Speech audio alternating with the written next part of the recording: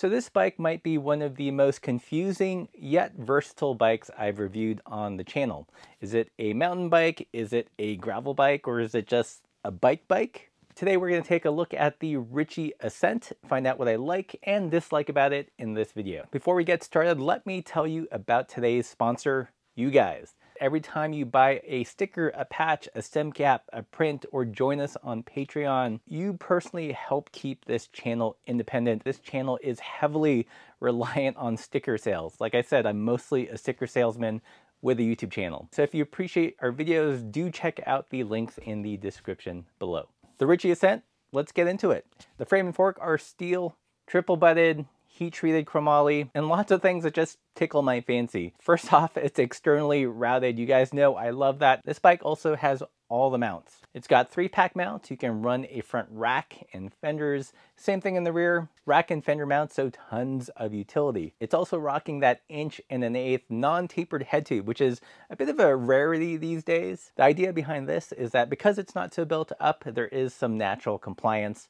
Rather than the weird modern backwards way of doing things where you have a super stiff head tube and you try to soften up with chocks, the Ritchey approach is just to kind of get it right the first time and build that compliance into the frame itself. But I think it makes sense and it does create a more noticeable, softer ride.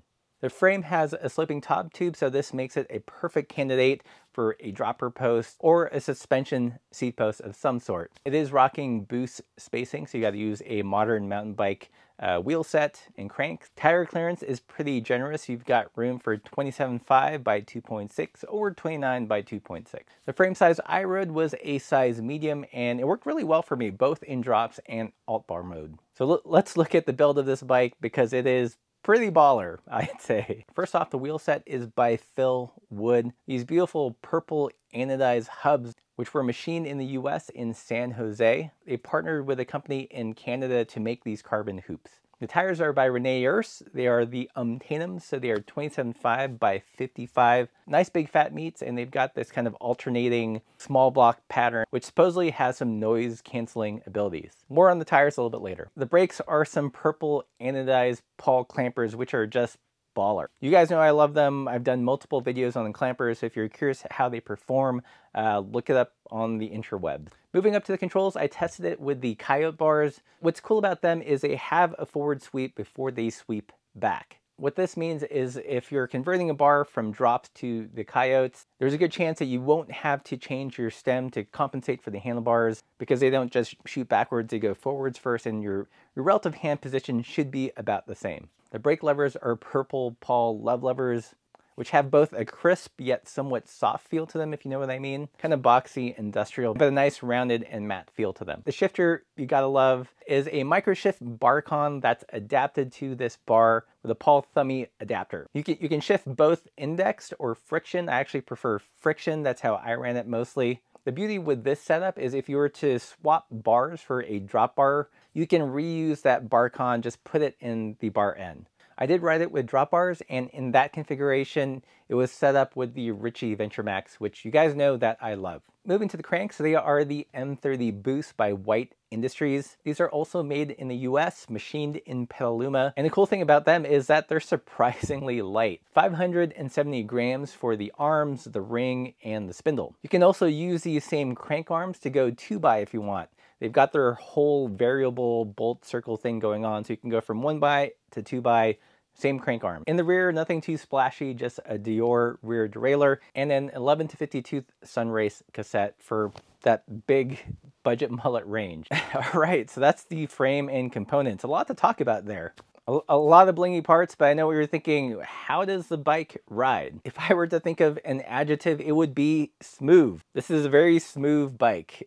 Starting in the rear, it has a really long chainstay by today's standards, so 463. Compare that with your typical gravel bike, which is usually around the 430, 425, 415 range. This is definitely in the opposite direction. That longer chainstay length just really smooths out the ride of this bike, makes it super stable, increases the wheelbase. It also moves the rear wheel from below you to a little bit further back. So when you hit bumps, you don't feel like you're getting punched in the butt, which is not a fun feeling, I guess. In terms of the front end of the bike, it's got a 70.5 degree head tube angle. The calculated trail with these tires is 69. That number is a little bit deceiving. However, I feel like it rides like an even higher trail bike than that. That really comes down to the tires. The tires are fairly wide, and if you run it at fairly low pressures, there's kind of a stickiness to them. Slightly self-steering, self-centering.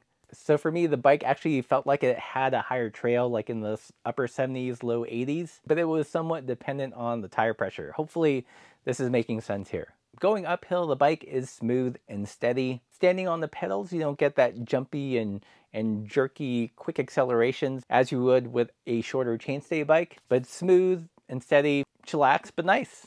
On flat gravel roads and on descents, this is where the bike really shines. The handling is nice and predictable in the front. Unless you hit some really gnarly and chunky stuff, it's pretty well composed and predictable. Overall, I'd say the bike is really well balanced. That smooth and comfy rear plays well with that kind of chillax higher trail front end. Like I mentioned, I tested the bike both with the coyote bars as well as some drop bars. In big broad strokes, it felt pretty similar, but I did notice some differences. In drop bar mode, I did notice that I had more weight over the front, and that kind of exacerbated that high trail feeling. Compare that with the coyote bars, which are slightly set back. The handling felt noticeably lighter to me. And because of that, when I was in alt bar mode, I could run lower pressure without the tires creating that self-steering effect. Another place where I noticed a difference between the drops and the sweat bar mode was on steep dirt climbs. I found when I was in the drops, standing and climbing on something, let's say 12 and above percent, there was a tendency to lose a little bit of traction in the rear tire. However, with the swept back bars, I felt like maybe my weight was a little bit more on top of the rear tire and I wasn't breaking traction quite as easily. Again, these are my experiences.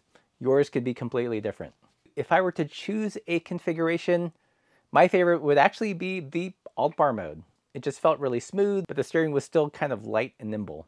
What did I like and not like about the bike? The first big like is versatility and utility. It's got all the mounts. The other big like is that it's externally routed, super easy to maintain. If you want to do a bar switcheroo, you don't need to dig around the frame to swap cables. Another big like was just the ride. If you're looking for a super comfortable and smooth ride, this is your bike, my friends. In terms of dislikes, there actually wasn't a whole lot. Definitely had preferences towards the alt bar mode. One thing is maybe the tires, and this isn't a dislike so much as an asterisk to be aware of. I found that the wider a tire gets, the more apparent there is a floor to the tire pressure. So for example, if you pump a tire up too high, it feels like you're riding a basketball, not very fun. Likewise, with tires beyond 50 millimeters, I found that if you ride them too low, they start to adversely affect the handling of a bike. This isn't specific to these Reneers tires. I've experienced the same thing with some Schwabe G1s. But if you have them too low, especially in the front, as you twist the handlebar, the bottom part of the tire still wants to go straight.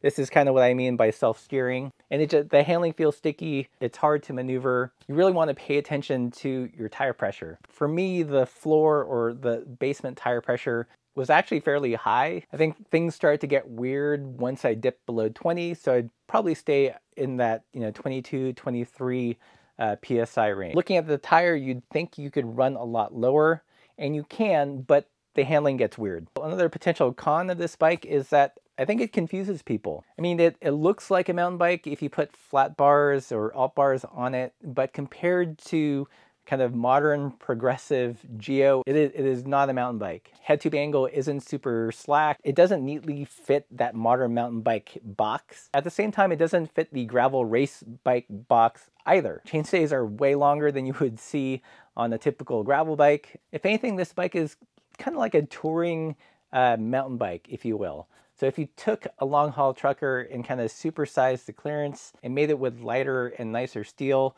then you'd get pretty close to the Ritchey. So I think that's one difficulty with this bike, is that it doesn't fit in these predefined categories very well. If I were to describe this bike in one sentence, in a lot of ways, it's the modern spiritual successor to, let's say, a Rivendell. It's comfy and chill like a Rivendell, but unlike a Riv, it's got disc brakes. It's got boost spacing. The stack reach is a little bit more aggressive. but fills that similar vague box of practical, fun, and smooth bike. That's what I think about the Ritchey Ascent. If you have any questions, leave those in the comments below. And if you love independent, nerdy bike reviews, please consider supporting the channel by joining us on Patreon, buying a poster, pin, sticker, patch, all that good stuff. And as always, keep the supple side down.